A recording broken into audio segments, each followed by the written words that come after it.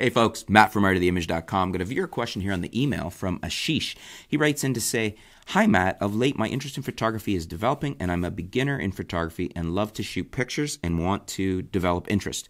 I have been watching your many reviews and found to be very logical and worth considering. Till now, I've been shooting with smartphone and want to move over to a DSLR for photography as a hobby. I like a better quality image photos, and that's why I want to get a decent DSLR, which doesn't compromise on image quality even when fully zoomed in, given best and proper use of the DSLR. Although I'm a beginner, I want better DSLR with a reasonable price. Therefore, I found the Nikon D7500, 7200, and 5600 or 5500 or similar. After a lot of research and readings on the internet and on YouTube videos, I'm confused between the Nikon D7500 and the D7200, since I found Nikon to be more capable as compared to other brands based on what I've been reading and watching. Does the D7500 offer as better image quality as the D7200, as there is a reduction in screen resolution? Does it affect image quality? Or does image quality get offset with the improved sensor and better metering system? Thanks, Ashish." Well, thank you for your question. Interesting question. 7500 versus the 7200. Obviously, the 7500 is a newer camera, and a lot of people were disappointed with the update to the 7500 because honestly, it's more of a baby D500 than it is the update to the 7200. And some of the disappointment came from the fact that we were expecting to keep the resolution of the 7200 at 24 megapixels instead of going down to the 20 megapixel resolution of the 7500. And we were maybe even hoping to get a boost. I know I was one of the ones thinking maybe we'd see a 30 megapixel APS-C or a DX sensor from Nikon.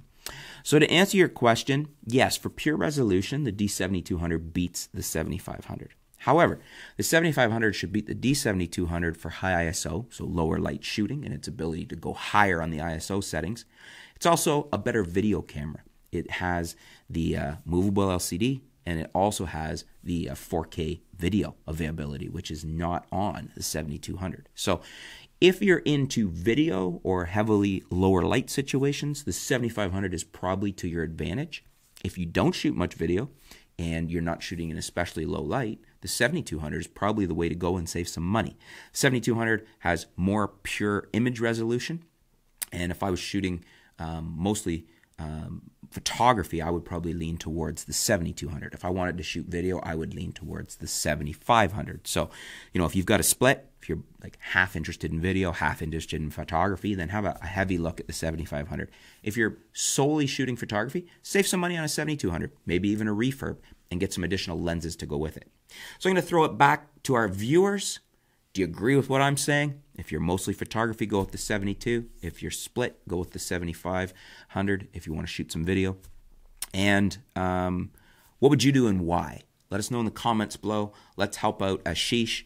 I guess the other thing is, talking about comparing other things, the Canon system is good too. You could look at the 80D or the new M50. And certainly if you're heavily interested in video, then I would take a hard look as well at the 80D or the M50 because probably a better video setup than the 7500. So, and again, I'll throw that back to you guys. Do you agree with me? Disagree?